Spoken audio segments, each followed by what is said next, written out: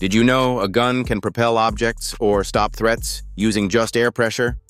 No bullets, no explosions, just air. Let that sink in for a second. Let's dive into the remarkable technology of air-powered guns. This isn't science fiction, it's reality. Meet the air gun, a weapon not powered by gunpowder, but by compressed air or gas. While mostly known for recreational airsoft games, air rifles, and competition shooting, some air guns are deadly enough for serious uses, including hunting. The surprising part? Some of these modern air-powered weapons pack enough punch to rival traditional firearms. But here's where it gets jaw-dropping, because this technology isn't even new.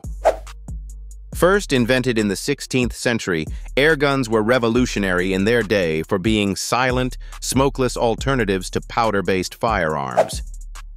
These were not toys.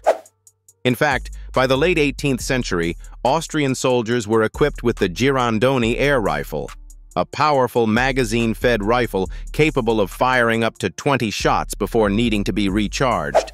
It was even used in the famous Lewis and Clark expedition for hunting and intimidating adversaries. Fast forward to today, and air guns are rolling with the times. Innovations like carbon fiber tanks and precision machining now allow air guns to reach pressures upwards of 4,500 psi, delivering accuracy and force once unimaginable.